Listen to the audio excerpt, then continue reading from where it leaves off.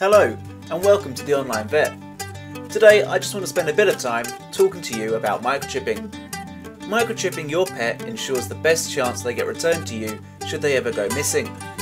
Although collars and tags are great, they can often get caught or removed, whereas microchipping is a safe, permanent and effective way of identifying your pet. Many pets can be microchipped, including dogs, cats, rabbits, horses, and sometimes even more exotic pets like tortoises. Not only that, but from the 6th of April 2016, it will be a legal requirement to have your dog microchipped and registered on a recognised database in England and Wales.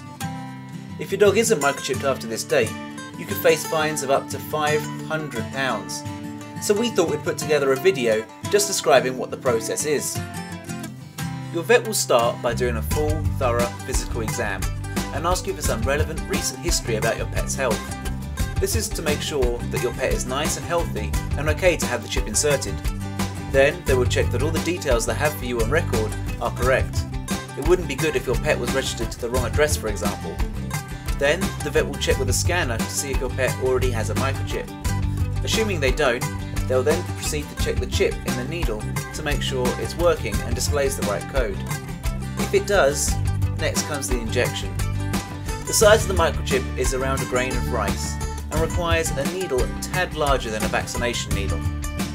Normally, and I say normally here, the injection is over before it starts and your pet should not feel any pain. Sometimes there can be some irritation, but it will soon subside. The vet will then scan your pet to make sure the chip works, and lo and behold, your pet is microchipped. The vet will then register this chip and your details with a large national database, so when anything were to happen, their details are safe. The procedure does not require any anaesthetic or sedation, and is no more painful than a standard vaccination. The chip is coated in a biocompatible glass, which is not rejected by your pet's body.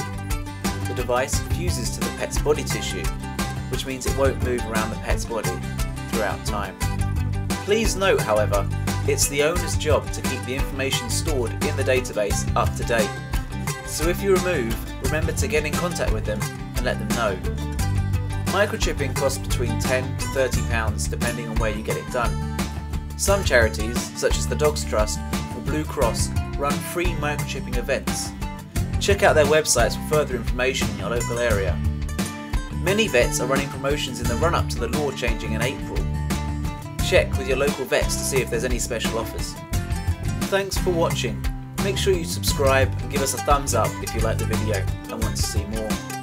Please help us produce more amazing stuff and use our affiliate code below on Amazon to give us a kickback and help support our growth.